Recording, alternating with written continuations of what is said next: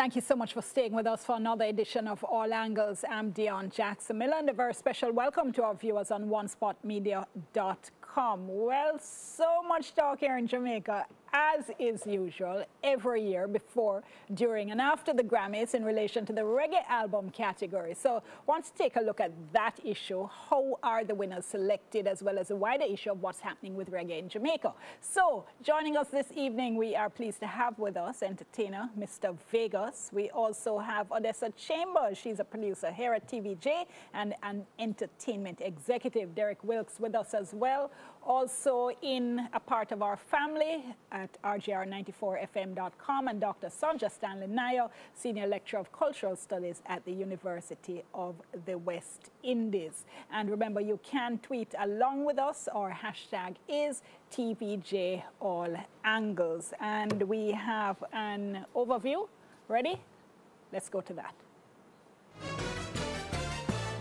The Grammys was established in 1958 by the American National Academy of Recording Arts and Sciences to honor outstanding achievements in various categories in the recording industry. One of those categories is reggae music. Reggae's association with the Grammys started in 1985 with the first Grammy winner, well-known Jamaican band Black Uhuru, with their record Anthem. At the time, it was called the Grammy Award for Best Reggae Recording. The name was changed in 1992 to Best Reggae Album. In that year, renowned dancehall DJ Shabba Ranks won with his album Raw as Ever. Shabba would win the Reggae Grammy again the following year in 1993. To date, there have been 33 Grammy Awards for the Best Reggae Album, or Record as it used to be called. 13 of that 33 have gone to the Marley Brothers, with Ziggy Marley being the most prolific with 7 Grammys, his latest being in 2017. Damian Junior Gong Marley is next in line with 4 Grammys, including his win on Sunday. Stephen Marley in 2010 and 2012 has copped 2 Grammys. With all the talk about overseas entertainers taking over Jamaican music, the only non-Jamaican group to win a reggae Grammy is Steel Pulse in 1987. Notable winners over the years include Shaggy with Bombastic in 1996, Beenie Man with Art and Life in 2001, Sean Paul with Dirty Rock in 2004. Notable albums which never won include Gregory Isaacs' Private and Confidential in 2001, Beres Hammond' Music is Life in 2002, and Buju Banton's Rasta Got Soul in 2010. There has been much debate about this year's Grammys, with Chronix, who has been hailed as the new face of reggae, having been a local favorite for many Jamaicans. For All Angles, I'm Giovanni Dennis. All right, thank you so much. Just reminding you again, hashtag TVJ All Angles. Well, let me just start with that, though, although certain people said they're not going out on a limb on that one yet, but let me ask you all what you thought. What you all thought of the winning album? You can answer, not answer, but I'm asking anyway. Vegas. Me first.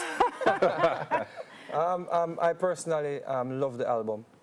I'm a major Stevie Marley Junior Gang fan. I just love their professionalism, and the way they go about doing their music is like a team effort, you know. It's like Steven put so much emphasis in creating the music from his younger brother that I just really respect that and look up to that. So when I listen to the album, you know, it has a lot of different vibe that I could really embrace. That talk about Neil Pancras, it talk about you know, medication and all of these things. So it's a great album to me still. Yeah. It's full of diversity.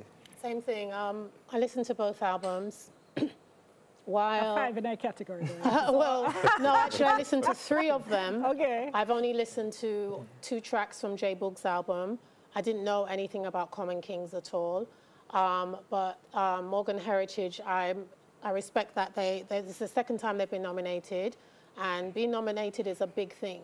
I don't think people realize that. It's you know, they just think it's something bleh, but it's a big thing. Chronix, it's his first real album that he's put out, and it's a huge thing, but it didn't, to me, it wasn't better. It wasn't a better quality, it wasn't a better, well-produced album than Junior Gong's Stony Hill. Stony Hill spoke to me. It said things that I haven't heard before from somebody who's a lot younger than me, my peers, and I didn't skip the album. I didn't skip the album at all. It's, you know, I have to give respect where respect is due. Derek. Well, I finally had to take Stony Hill off repeat in my vehicle because people started complaining. I really love the album. I established that. I'm a Chronix fan. I've always been since Jumpstart. And yes, there are others in the category, but the discussion really has been between Chronix and Junior Gong. The album really is a phenomenal one, Stony Hill. From the sneak peek we got on YouTube earlier on, that was the hook, you know, and the rest of the tracks as they came out just cemented his position as a real young warrior in the industry. The fact that he has a very creative older brother who is almost a production guru. When Stephen gets in that lab, he's not coming out until he's every syncopated note is as he dreams it. So from a production standpoint, we have an excellently produced album. Junior Gong is an excellent writer as well. Excellent. He hits all the chords. He resonates with the young people without alienating the older audience. And he addresses the themes that are pertinent, that are current, that some of us fear or fail to address. And with that said, we also have to establish that the Grammys really is an American peer award. The Marleys have an exceptional presence in the U.S. All right, hold that thought, because we're going to come back to those issues. Let me go to the culture doctor. Funny, everybody has declared themselves, so I wonder who left, who said they've not declared themselves. But in addition, I mean, just you finished this great article actually looking at the Grammy wins and the issue of Marley in particular. But first, I'm still going to ask you, what you thought of the winning album. Well, just to be honest, I was listening to the winning album. I bought the music. I believe in buying the music. So I bought both albums, as in Chronix and Junior Gong's. And I fell asleep listening to Junior Gong's album. Let me, in the interest of integrity, just declare that.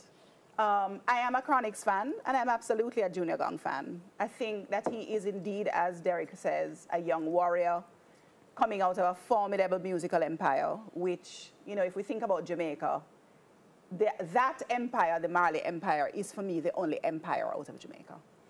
And that is something that we ought not to underestimate at all.